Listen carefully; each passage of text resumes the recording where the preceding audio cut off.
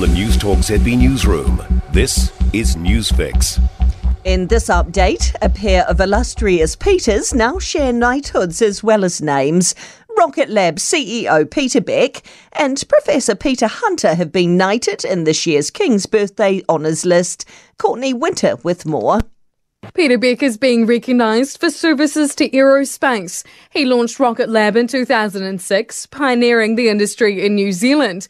And Peter Hunter is being honoured for services to medical science. He leads an international project aiming to harness computational methods for understanding the human body. He was also appointed to the NZ Order of Merit in 2010.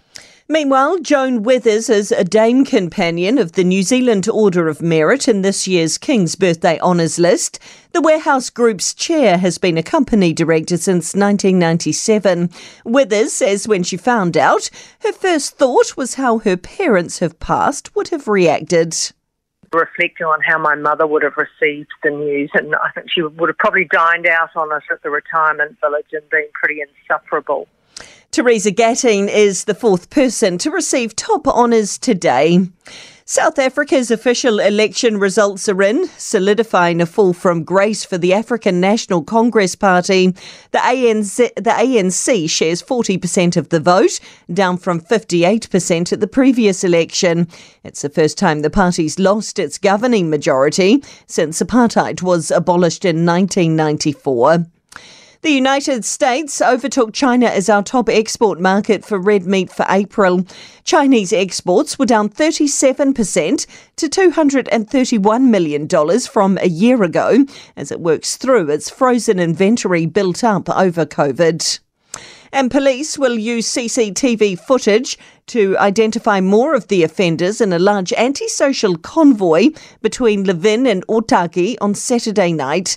Officers were injured, their cars damaged as more than 200 cars gathered in a car park on Bath Street at around 8 o'clock. And that's news. I'm Donna Marie Lever. To sport, the Black Fern Sevens are on the podium at the World Series Grand Final tournament in Madrid. New Zealand have claimed bronze after beating Canada 26-14 in the third place playoff, bouncing back from their 21-19 loss to Australia in the semis. The All Black Sevens have placed fourth after losing the bronze final 17-10 to Fiji. Frustrations brewing at the Mystics after a 56-42 loss to the Tactics in their ANZ Premiership netball contest at home. The hosts were emphatically beaten 31-19 in the first half and struggled to get back into the contest. Mystics stand-in skipper Phoenix Karaka told Sky Sport there's a lack of team chemistry on the court. Oh geez, it's like drawing blood from a rock, stone, sorry. You can say as much as you want, but to actually get people to do that and to actually connect is really frustrating. And Geordie Beamish has placed sixth in the 3,000-metre steeplechase at the latest Diamond League athletics event in Stockholm. And that's sport. For more news, listen to Newstalk ZB live on iHeartRadio.